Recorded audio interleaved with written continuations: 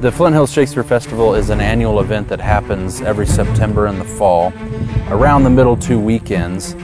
It's really almost two separate events. We've got a festival going, 50 booths and crafts, art, full of people, games and food, and a pub, with music going the whole time.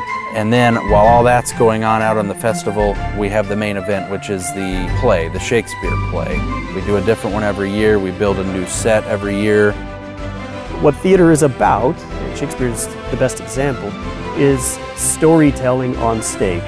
There are folks that are interested in art, they're interested in theater, and they're interested in providing a family-friendly, festive occasion for people to get together and have a good time, play some games in the booths, enjoy some good food, and then see a Shakespeare play.